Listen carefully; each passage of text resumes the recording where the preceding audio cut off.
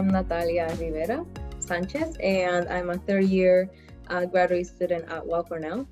The Levin and Dr. book lab is a lab run by two different PIs, and we are in the pharmacology department. And essentially, our lab focuses on studying a protein known as soluble adenylyl cyclase, and to use it as a potential target for male contraception. I started working on this field on my third rotation during my first year of grad school.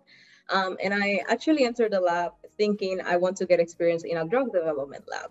Not necessarily I want to get experience in a contraception or reproduction related lab. And once I got into the lab and started working, I really got invested into the work, and that's when my interest into the field came up.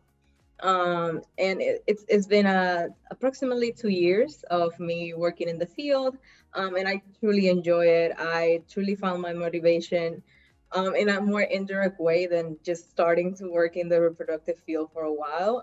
But I couldn't be any more interested and more excited about the work that I'm doing right now. As a woman, the thought of having more options and just developing more methods of contraception that do not only rely on the responsibility of the woman to be the one responsible for the family planning aspect of contraception. I think that that's something that really motivates me to go to the lab every day and do the work that I'm doing. And especially with the political climate that is happening right now, I think that our research is more important than ever. And that's something that I think in the past 2 years when I joined the lab is something that has been really being highlighted in our society. So I think that both the fact that I'm a woman and I would love to have more methods of contraception available for males, so the responsibility of family planning is, as equally distributed as possible. And also the fact that politically and socially, I think that is very important right now for us as scientists to get together and find more options for family planning that are accessible to the public. Our lab focuses on working on soluble adenylyl cyclase, which is a protein that we abbreviate by SAC. And the way that this protein is very important for a process known as capacitation. And essentially it's an event that is very, very important for sperm to be able to fertilize the egg. So the way that we're trying to use drug development is by targeting this protein and developing inhibitors for SAC to try to avoid fertilization from happening by blocking sperm capacitation. So my work comes into the picture by testing some of these inhibitors and testing their efficacy and their safety.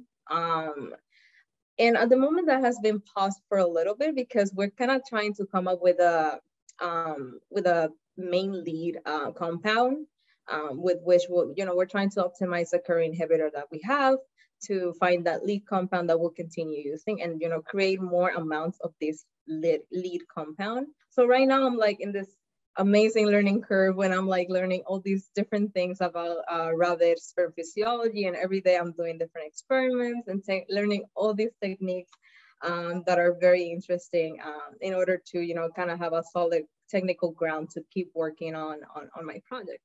Some of the biggest challenges that are affecting the contraception field in general and male contraception. First, the fact that we're in this polarizing political climate. I think that this highlights the importance of our work. And another thing is that I find very important is that I think informing the general public about the current research and the current efforts of scientists that we're trying to do to develop more contraception methods is very important. And the reason why I mentioned that as a challenge is because I think that scientific articles and scientific conferences tend to not be as accessible to the general public as I enjoy doing scientific outreach because I like to see people being informed. And I notice how when people know things and when people learn about things, they're more willing to test them and to try them. And they're not as fearful of the possibility of a new male contraceptive that they have never heard before about.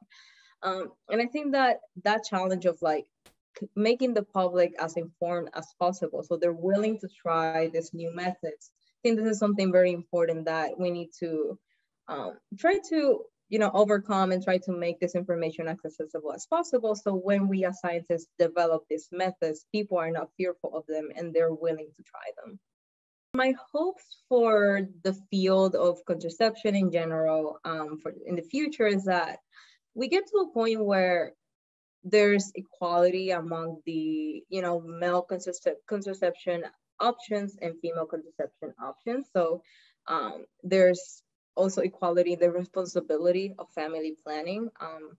In addition to that, for these methods to be available and accessible for most communities in the United States, I think that my hope is that it's not difficult for people to go to try to find options for family planning that can be doable for whoever, that whether the the males or the females, the women or the men, whether they want to use a contraceptive method, they can decide who has the biggest responsibility in the family planning process. And I think that that's one of my biggest hopes. In addition to that, just having more options, that the field gets to the point where we're able to have these options, for the public to be able to decide. And just so that with these options also comes more knowledge about how the male reproductive system works. Because something I realized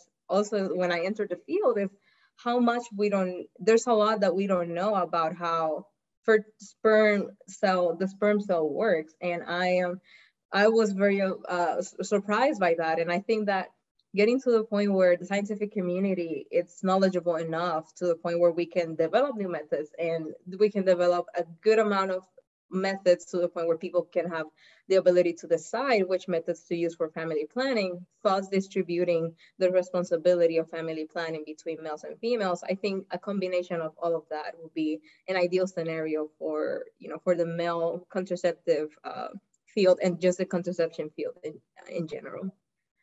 Scientists need funds and money to be able to perform their research effectively and in a timely manner. I think that as much support as we can get from the government, from private institutions, for us to be able to fund, which is one of the things that I find fascinating about MCI, is that they are able to fund scientists directly. And I think that's very important because you're able to fund our work and the things that we do in the lab. And the reality is that we need money to be able to afford the equipment that will allow us to do the science. And I think that something, and this applies to the barrier that would, something that would avoid us from advancing in the field, is this lack of funds and lack of resources and lack of support. And I think that something that the general, not only scientists, but also the general public needs to realize is the importance of supporting this field. Because I think that when people are able to identify a need, the government and just private institutions are more willing to support that need that is being identified by people in general, which is why, allowing people to learn about contraception and how important it is to support our field is pivotal for the advancement of the scientific field. Yeah.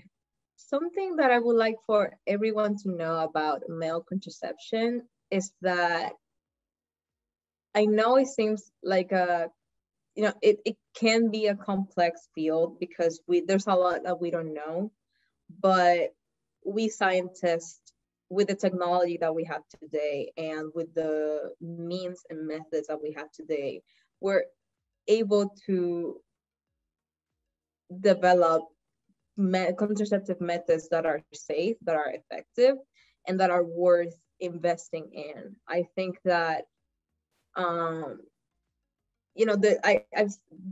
there's a lot of fear about new things related to science, and we were able to see this with the COVID vaccine, for example. People were fearful of what they didn't know, what they don't know when people don't know how things work, they can be fearful of it. And I think that something that I would hopefully like for people to know is that we can test whether a contraceptive method is worth or not to take out into the market, and just trust the scientific process and trust scientists who we are doing the work to develop methods that are safe and as effective as possible.